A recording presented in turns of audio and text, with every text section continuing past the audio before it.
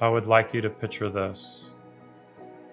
You're out cruising in your ultra-efficient Aptera, driving away from the cities to get into nature, to find some peace in your heart. You're far away from any infrastructure, no cell phone coverage. You still have a lot of charge in your battery.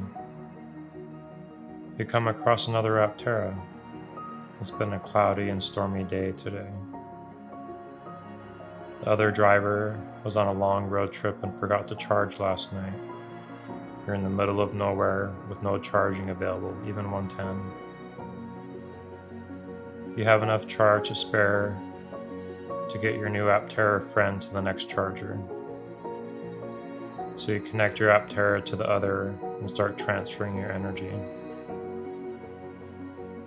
You can both get to your next destination with ease. It only took 30 minutes to an hour. A story you both will not forget.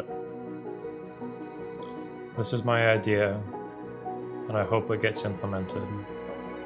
If the charging rate was, say, 3 to 6 kilowatts, it wouldn't take long to give your fellow Aptera traveler a boost in range.